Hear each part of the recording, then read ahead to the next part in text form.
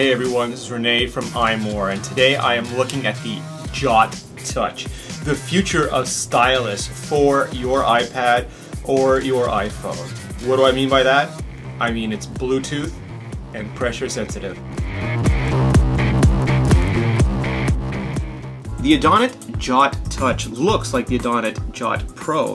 When you unscrew the cap, you see a very similar, almost mechanical pencil-like tip with a small plastic disc on the top. You'd be excused for thinking it was a regular stylus until you notice it actually has buttons on the side. When you hold down the power button, a little light will come on green telling you that it's ready to go. Hold it down for a few more seconds, it will blink red and green and show you that it's ready to pair with your iPod or iPad or iPhone. You can take the cap and just like the regular Adonit Jot, you can put it on the end for convenient storage. Now you can use this as a regular stylus with any application on your iPad, iPhone, iPod. But with applications that use the Adonit SDK, things like Procreate, Clive, or Sketchbook Pro, they can actually use the Bluetooth 2.0 connection to do pressure sensitivity.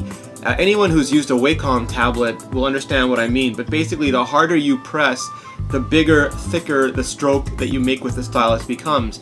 It's like using a marker, a calligraphy brush, any art tool. Amazing Spider-Man, recent movie, I'm going to draw Spider-Man here just to show you how it works. Now you do have to turn it on in the application. So you go to the tools, you go to devices, you turn on external devices, you turn on this particular stylus because there are others, and once that happens, your ability to use the sidebar control for size goes away because now your pressure controls the size. You can still control the intensity of the application, however.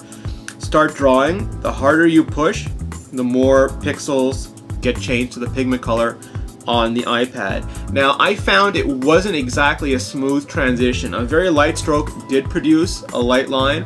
A very heavy stroke did produce a big fat brush splat of paint. But getting a smooth arc in between the two, a medium one didn't really do medium. I kind of, it was more on either end, not a smooth transition through the range, but that might just be early days. These are brand new on the market. Now getting back to these buttons, in this app, in Procreate for example, hitting the first button will undo the last action. Hitting the second button will redo it. So instead of having to take your stylus off, tapping the undo or redo button on the side, on the interface, you can just tap it while you're drawing. Erase a stroke, replace a stroke, keep on drawing.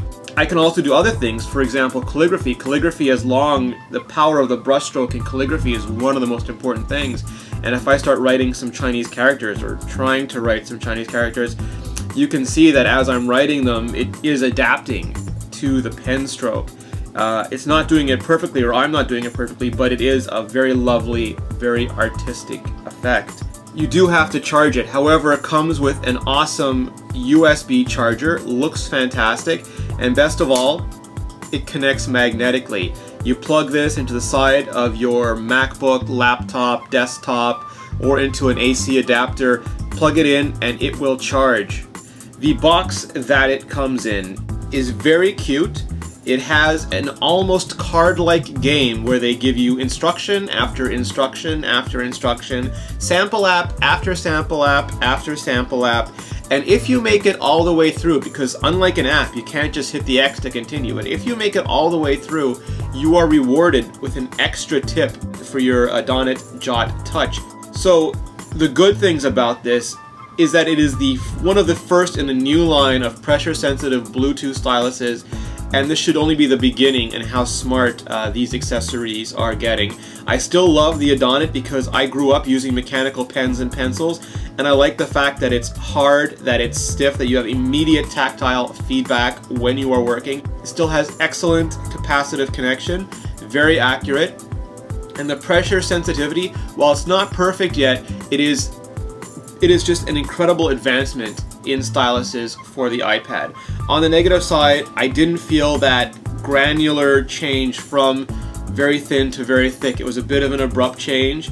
Hopefully they're working on that.